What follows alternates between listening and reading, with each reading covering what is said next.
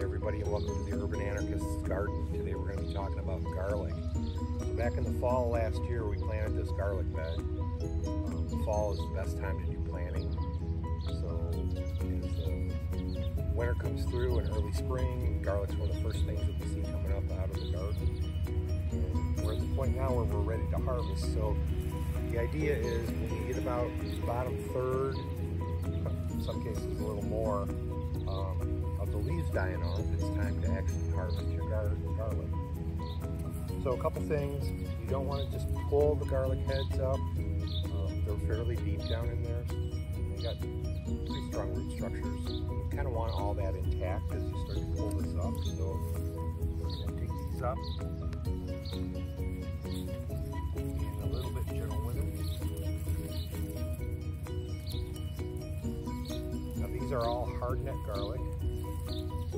So they produce scapes. So we've cut the scapes off most of them. There's a few in here that the scapes are still there. But there is a nice heavy garlic. Nice purple stripes in it.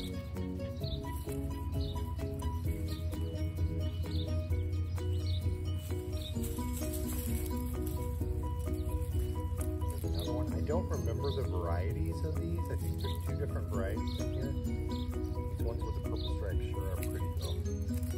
Another one.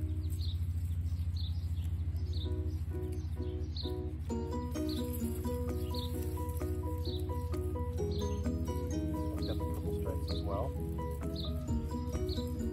So the idea here is that we're going to dig these all up. You got to let them dry and kind of cure for about 2 weeks. You can eat them now. I mean, we could take those in and eat them now, but we want to let them cure for about 2 weeks so that they're going to stay good through the following months. We're going to take a little time. We're going to dig all these up. I'll show you what the total harvest is once they're all up out of the ground.